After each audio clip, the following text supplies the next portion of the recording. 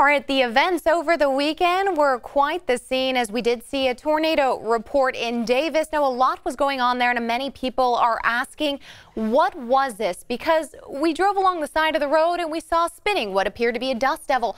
Other people saying, no, it was a tornado. So what is going on? Well, we did see gusts or gustnados. We did see those dirt devils and we did see a tornado. It was all present there, and this is what's happening.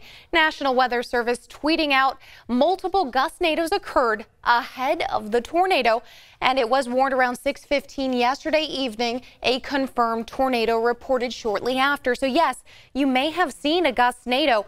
What is that? Well, the gustnados occur at the surface, at the boundary layer of the atmosphere, at the ground level. You're getting a lot of winds picking up there, and you see that circulation.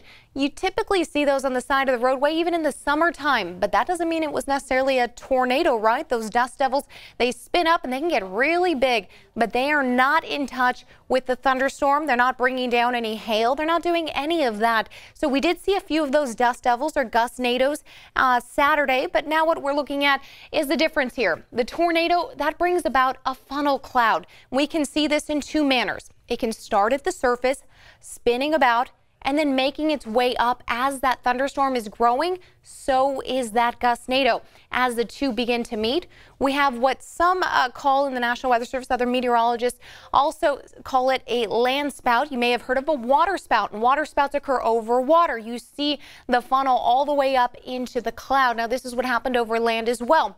There are so many different terminology, different terms for what these things are, but all you really need to know is that we're seeing a rotation going on, and that rotation, regardless of whether it's a dust devil, gustnado, or whether it's an actual tornado, whether it affects you as a person is what's most important, and whether it's causing damage. Now, this one was indicated as an EF0. It had no damage reported, no injuries reported. So yeah, we did call this a tornado without damage. So those are the difference there. But we want you to know they're both damaging at this point. Here's some of the photos that came in.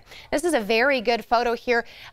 Ken Roberts sending this in, a very great one. You can see just how much is happening at the surface here with the spinning rotation. But you can see the funnel cloud. It does lead up into the storm system itself, and that's also what led to areas of hail. We did see a lot of heavy hail in Davis, even hail in Woodland. You can even see how beautiful that was with a rainbow just on the back end. So there's that hail that we also saw in Woodland. We appreciate you sending in your photos. Linda Jimenez, we saw some of that hail there, and these systems, they're massive. They really do bring in quite a bit of precipitation, and when we have tornadoes that lead to that, that's also the difference between the tornado and the gustnado. Those gusts, they're not bringing in hail. They're at the surface. They're not even connected to a funnel cloud at any point that leads into a thunderstorm. So there's your differences. You get some precipitation with the funnel cloud leading up to the cloud. The gustnados, the dust devils, they stay at the surface and bring out quite a bit of that dirt all about.